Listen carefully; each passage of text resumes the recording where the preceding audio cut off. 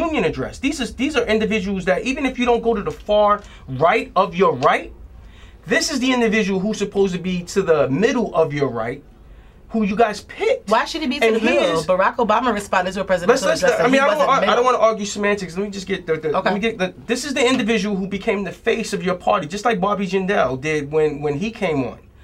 And he, in April, declared it Confederate History Month. So at the very minimum, if you don't want to take it away from the birthers or the Tea Party activists, the Republican Party, the Central Republican Party, which Bob McDonald, I believe, is a part of, how did you address that component? I mean, the Confederates are part of Virginia's history. They're allowed to. I don't have any problems with that. All right, well, you don't have any problems with the fact that it's part of it's it. a I won't celebrate Are we going to pretend it never happened? They're not celebrating slavery. But I'm just saying, but there are racial connotations. But that's not what they're celebrating.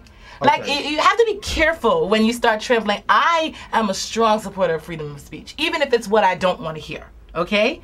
And the same way there are members there are people in this country that don't think Martin Luther King was a great civil rights leader. They don't like him. They don't like what he stood for. They don't think Martin Luther King should have a holiday.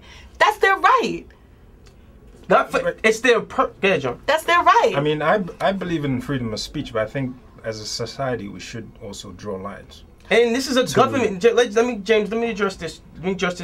This is not an individual. Shakira just said that this is an individual choice, basically, of a person choosing to accept an individual or an ideology and following that ideology. But this is a state-elected individual who has tremendous legislative power, who is forcing, basically, the residents of Virginia, the Republican, a non-Republican, or pro-African-American or pro-Latino individuals to follow this Confederate history. They don't have to do anything.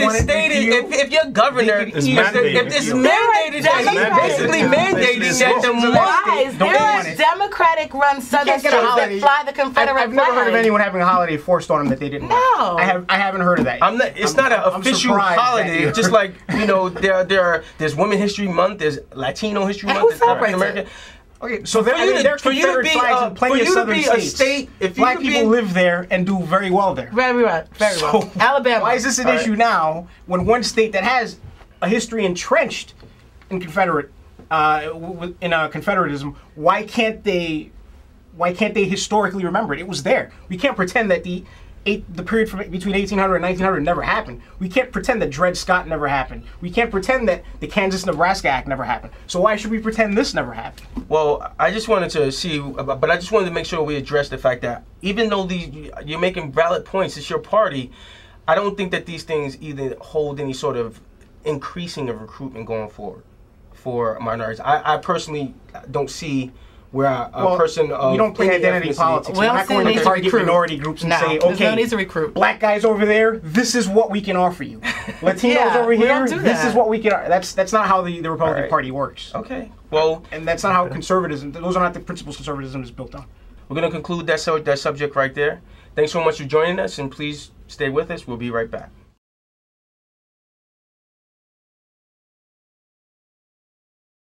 Welcome back to Across the Aisle. We give you politics from a different point of view. Once again, my name is Saquan Jones, and I'm joined by my co-hosts, John Mensah and James Davermann, and today's special guest, Shakira Jones. Now, I want to sort of get away from the political aspect and join and sort of address a social issue regarding black relationships. Now, I don't want to get into why successful black women don't have men. I think that, you know, relationships are tough enough regardless if you're successful or unsuccessful. But I want to sort of throw this question out to you, John, and the fact that so many of individuals of my generation have grown up with single parents in their household. Not to say that that's happened everywhere, but you have male and females of minorities, families who are growing up with one person in their household. So when they see that one person, whether it be the mom or the dad, struggling and succeeding and doing well, and then they go into college and get an education and become successful, subconsciously it becomes to feel like they can do it the same way their parent has done it. And I wanted to sort of address if you think that there's a downside to independence. That independence that it took for your single parent or that single parent to be successful has now made minorities feel like they don't need to have a nuclear family, whereas as a male and female in the household, both raising a child because they grew up in a society or in a household where they just didn't have that. I think there definitely is a downside to that. today's generation isn't like it was maybe in our parents' or their parents' generation, where they were getting married at a younger age. Today, obviously, we're all products of our environments, products of our upbringing. So if, let's say, one did grow up in a one-parent household and saw that was, worked, that it worked, that, we probably would try and follow their footsteps, our single parents' footsteps, and probably be less open to advances from someone to try and form a relationship, because we feel that we just don't need them in order to go through life. So I think, there definitely is a downside to that. I'll let you address that too, Shakira, but I also want you to sort of get a two-part component. Let's parallel it to our economic situation, where so many of us, not of us, of Americans in a whole, or world residents, have lost their job because of the current economic situation. And some of us, a lot of us, have been forced to either make adjustments to how we look for a job, what types of job we accept, and we make adjustments based off the environment. As a successful Black African American woman, do you think that minority females should be sort of doing the same thing when it comes to the individuals that they date? Should there be some sort of, not necessarily settling of the requirements that you have in a mate, but the same way you look for a job now? I think that's a great point. I mean, I come from the perspective, my parents have been married for over 25 years. So I grew up in a household seeing a two-family dynamic. And so that's always been what I've aspired for. Even though my mother is a very independent woman, she can take care of herself at any time. And I can too. I've always grown up looking for that cohesive unit. But among my friends that have grown up in single-family home, I think you're absolutely spot on. They've grown up seeing these strong women or strong men that have done it by themselves. And that's not what they're looking for, but they're more apt to accept that if they don't meet someone, it's fine. I can do it alone. So that's definitely spilled into our society. As far as women changing their criteria for dating, I mean, my mother is white collar, my father's blue collar. I think it all depends on what you're looking for. Among statured or affluent or successful Black women, I mean, you've done it for yourself. You have your own money, that's fine. You want someone that compliments you. If I'm going to date somebody, I don't really care what their career is. If they have a job and they're bringing something to the table and they're giving me what I'm looking for. So you're a blue collar Home Depot worker. That's what you're. Not a problem. They have a job. Nope. Yeah. Oh, okay.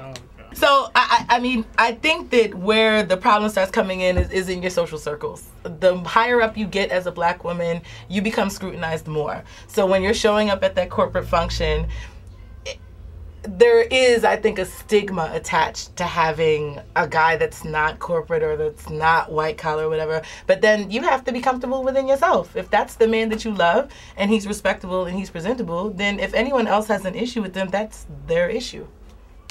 Oh. Well, James, if the Republicans had their way and they abolished abortion, do you feel like that statistic will be a lot more if the Republicans get their way in terms of abolishing or having not having the right to choose for women? Wow, it's a pretty loaded question there. I'm not sure if abolishing abortion would reduce the rate of single-parent households in the Black community, because by the same token, we have plenty of government programs that have incentivized Black communities to continue having children. What do you mean by that?